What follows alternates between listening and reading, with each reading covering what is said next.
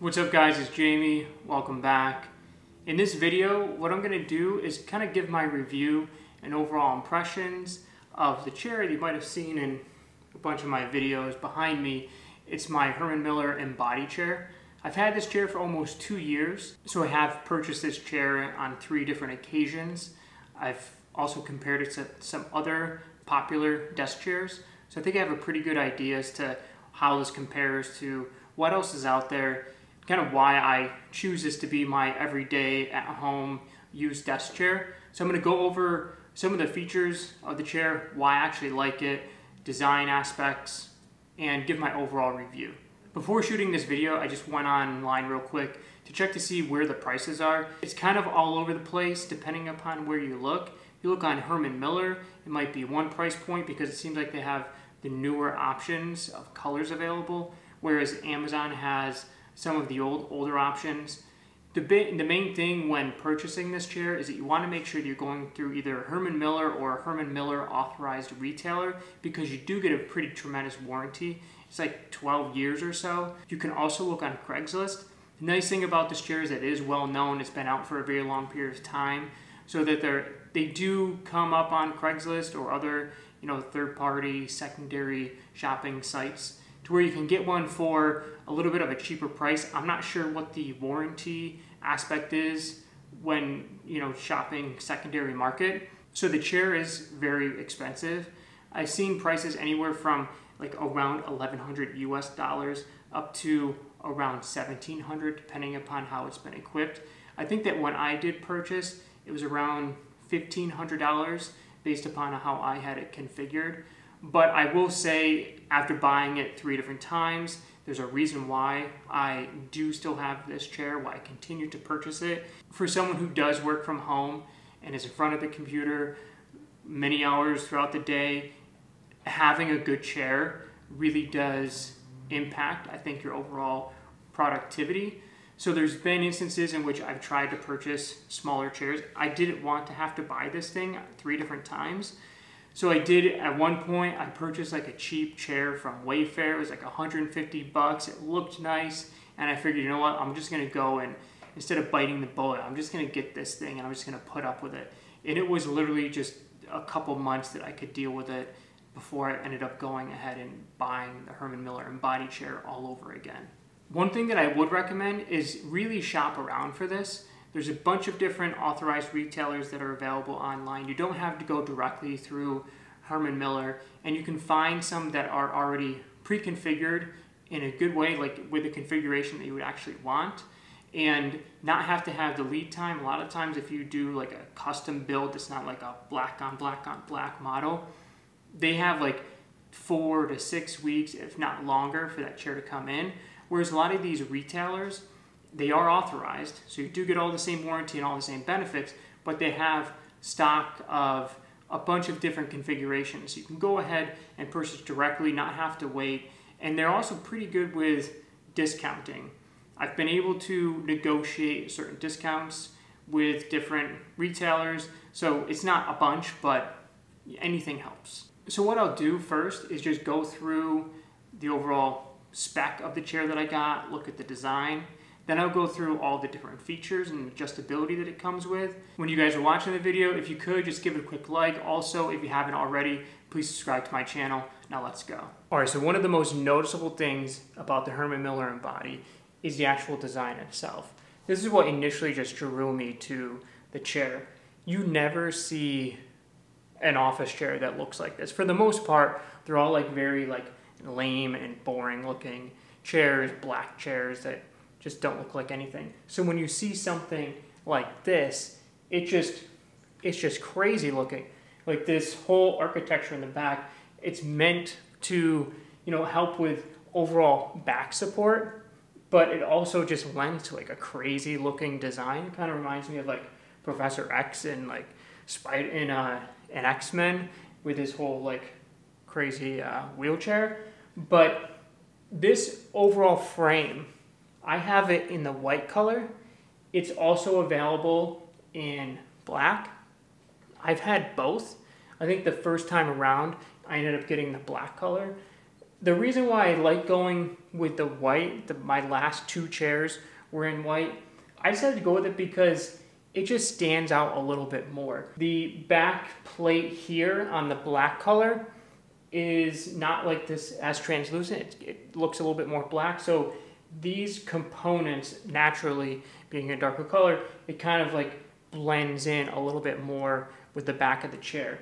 One downside with the white, obviously, with it being white, is it does get a little bit dirtier. It shows dust and whatnot a little bit more easily, but I think it's 100% worth it when you consider how much better it looks. I mean, the thing looks super cool.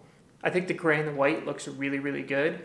I've had gray, I've had blue, I've also had black. I think my last chair was black and white, kind of like that Oreo type of a look. And the place that I was purchasing it from, they didn't have any of the black fabric in stock. So instead of just waiting and having it, you know, be built to order, I just went ahead and got the gray color that they had. I still think it looks nice. The arm rests are black, so I liked the kind of matching of the chair fabric color with the armrest. The other areas in which you can customize the chair are with the base and then the casters or the wheels.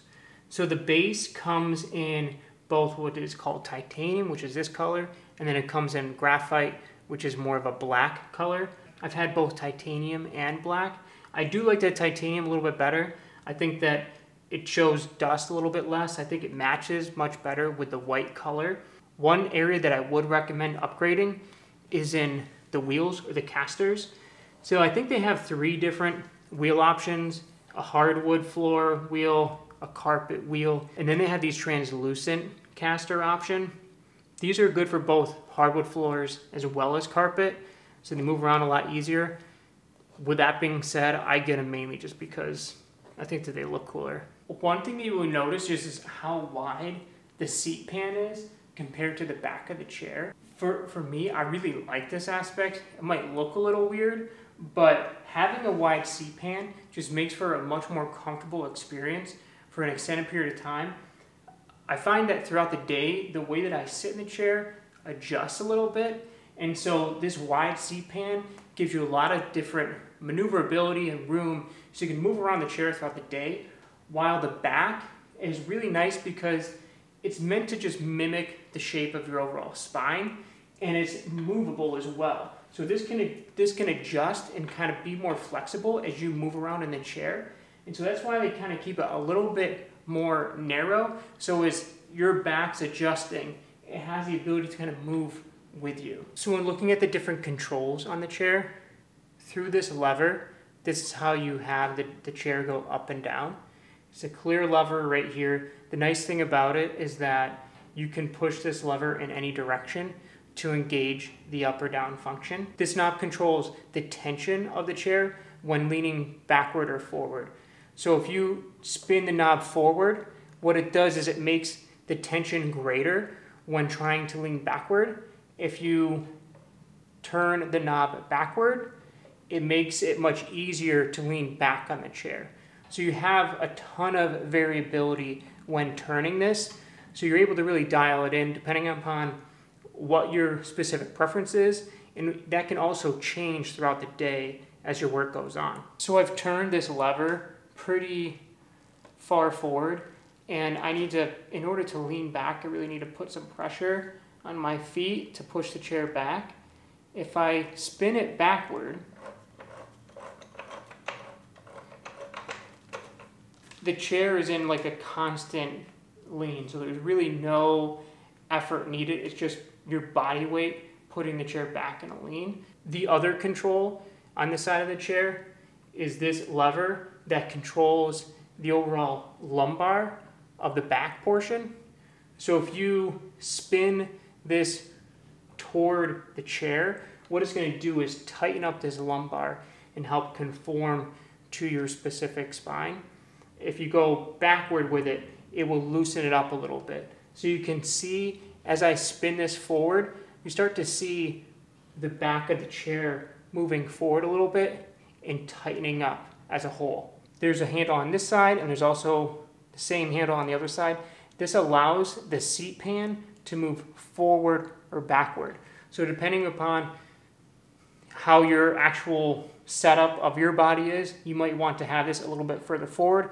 It's also nice that maybe on extended work days, you want to have a little bit more thigh support where you can extend this a little bit forward. There's not a ton of variability, but it's a nice thing to have. I don't know many office chairs that actually have this option. Here you can see the function of pulling the thigh support in and out. I just put my hands on these levers, pull up a little bit and out. So you get maybe a few inches of additional thigh support. So on the left side of the chair, the only lever that you have is this one right here. So if the lever is all the way down, it allows for full lean backward, and then you have different positions in which you can lift this lever up to restrict that lean. If you have the lever all the way up, it's going to restrict the chair from leaning back at all. Here you can see the lever for the back movement. It's in the all the way down position right now, giving me full range of motion. If I lift it up to the highest level, you see it just blocks that movement. You do have a few more positions, so you can dial it in to what you like. And you'll see each position you go further down, it allows for further range of motion. The armrests go up and down by engaging this trigger right here. So if I push this trigger, you're able to raise and lower the armrest. In addition to raising and lowering the armrest, you do have the ability to bring them in or out. There's not a ton of variability, but it is nice to have that option. It's not as elegant as the raising and lowering. You literally just pull the armrest. So right now I have it in a fully in position. If I just pull on the armrest, I can pull it outward. There are a few different levels in which you can vary this. I don't know why you would ever have it in this position, but it's nice to have that option. Another nice aspect about the armrests is that these are padded, and they're padded very nicely. A lot of times I'll have my elbows just pointed downward on these, and these do not dent at all. I haven't seen any real wear on this piece of the chair at all, even with extended use, and I've had this for 2 years now. So that's my overview of the Herman Miller Embody chair. Like I said, I think if it works within your budget and you do need a home desk setup or you're looking for an office chair, I do recommend this chair. I think it is amazing. Even though it is super expensive, I think it is one of those things where it is worth the overall cost. If you have any questions or anything that I didn't really cover, please comment below. If you haven't already, please give the video a like. Also subscribe to my channel. I'll catch you guys in the next video.